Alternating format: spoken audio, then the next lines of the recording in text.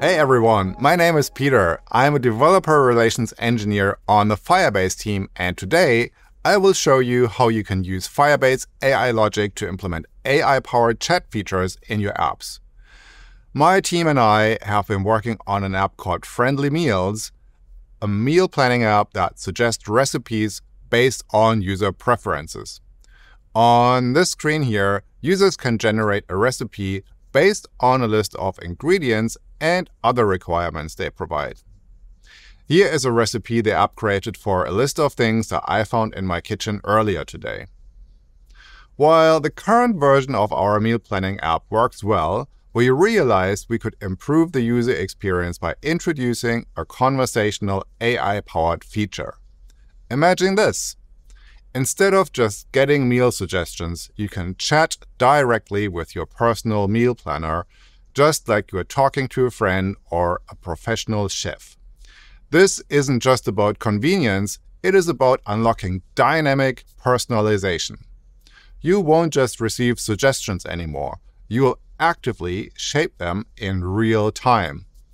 For example, if your meal planner suggests a Parmigiana recipe, but you're not in the mood for aubergines, you could say, "Can you use courgettes instead?" The AI would understand your request and adapt the recipe to your preference. This turn-by-turn conversational flow allows for an organic, iterative process. You react to the app's responses, and it reacts to yours, resulting in a truly tailored result.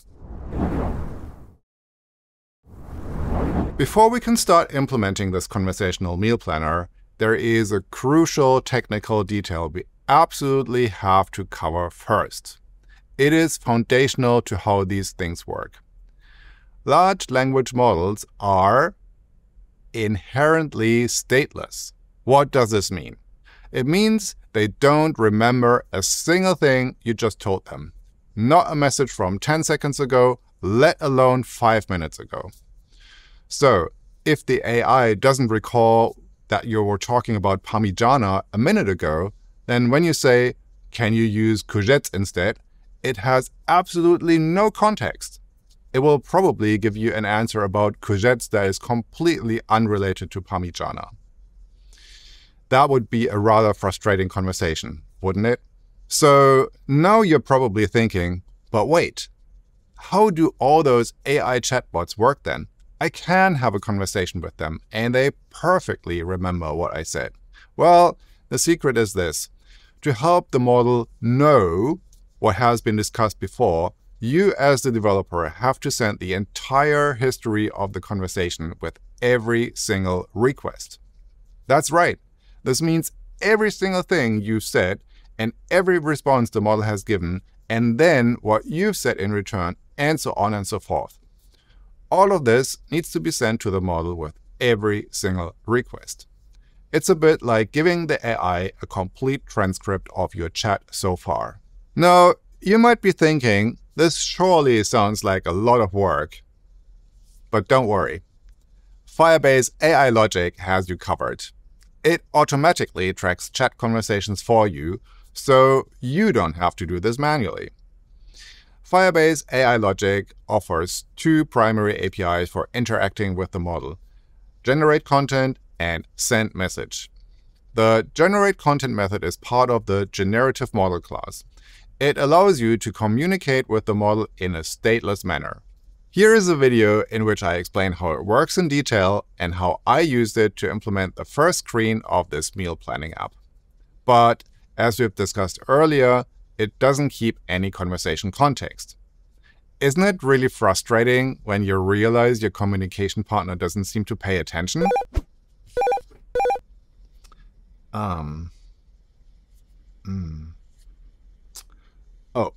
Sorry. I got distracted for a moment. Now, where was I? Right. Maintaining context and paying attention. This is where sendMessage comes in. It's a member of the chat class. The chat class is part of the Firebase AI Logic SDK, and it automatically manages conversation history using an in-memory buffer. It stores both the user's messages and the model's responses. This enables users to refer back to earlier model outputs or something they said earlier in the conversation. To use the Chat API, first get an instance of the model you would like to use. Here, I use Gemini 2.5 Flash, which is a great model for fast performance on everyday tasks. By default, Firebase AI Logic will communicate with the model via the Gemini Developer API.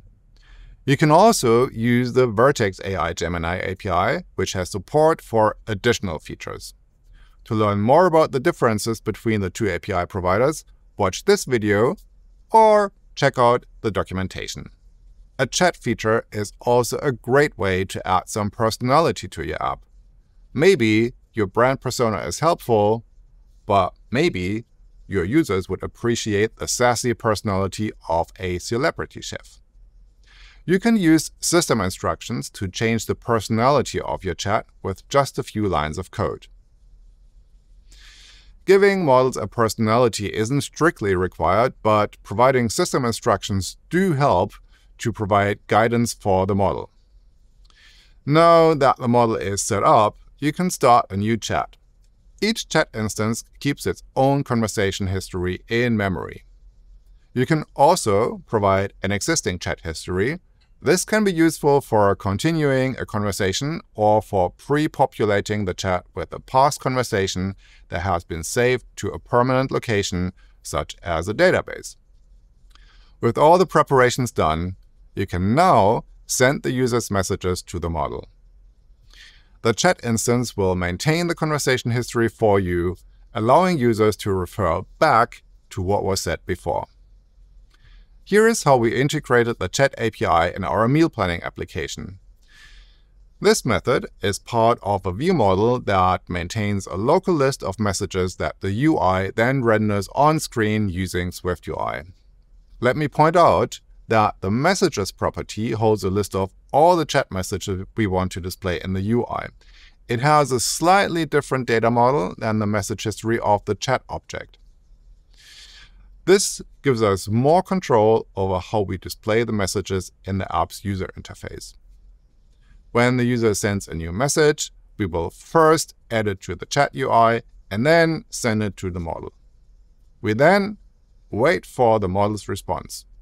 This is an asynchronous operation, so we use Swift's await keyword. This suspends the current function and frees up the main thread to do other work, making sure your app doesn't freeze. Once we receive the model's response, we will append it to the chat UI.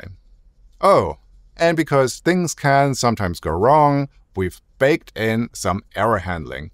If anything unexpected happens, we make sure to display an error message to ensure the user isn't kept in the dark.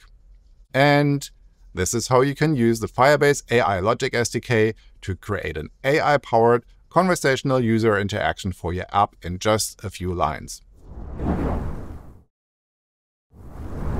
All right, let's turn up the heat and talk about how users can incorporate visuals in their conversations. For example, they might snap a picture of what's in their fridge, and the model suggests a delicious recipe using only those ingredients.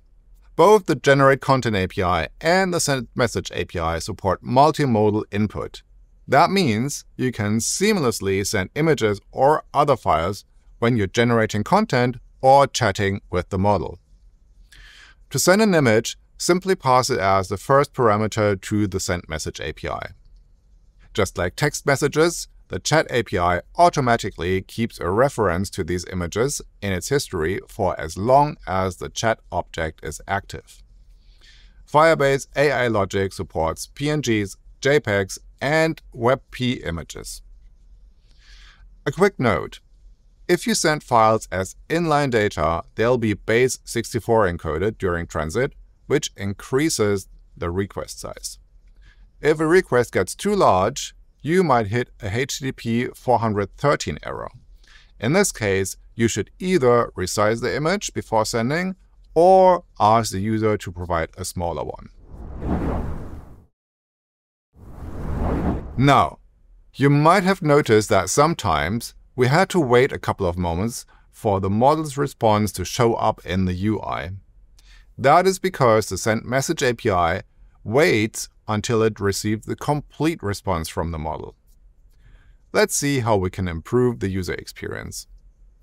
Like most other large language models, Gemini supports streaming. This means the model sends content to the client as it generates it. With Firebase AI Logic, you can make use of the streaming capabilities of Gemini. Our client-side SDKs include methods for streaming and non-streaming calls, so you can pick whichever works best for you, based on your use case. Here is a code snippet that shows how you can use the streaming version of the chat API. The Firebase AI Logic SDK for Swift makes use of Swift's asynchronous streams. You first start the stream by sending the user's message to the sendMessageStream method. This will return a stream, which will subsequently receive the model's response as it's generating it. This way, you can start showing the model's partial response to the users and don't have to wait until the model finishes generating. Swift has this really convenient API for consuming an asynchronous stream. You just iterate over it using a for-await loop. You can then assemble all the chunks you receive and update the UI as you receive them. Let me update the code for the chat UI of our meal planning app. I will first append an empty message to the array holding all the messages of my chat UI.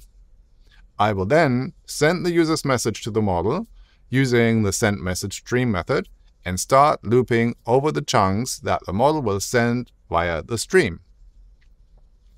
Inside the asynchronous for-await loop, I will first read the text of each chunk as it arrives, and then update the message array accordingly so that SwiftUI updates my UI. In case anything goes wrong, I will show an error message inside a chat bubble. When I run the app again, the UI will update as the model sends its response. This significantly improves the user experience by providing clear feedback and not leaving users in the dark. And there you have it. You now know how to use the chat API in Firebase AI Logic both for streaming and non-streaming calls.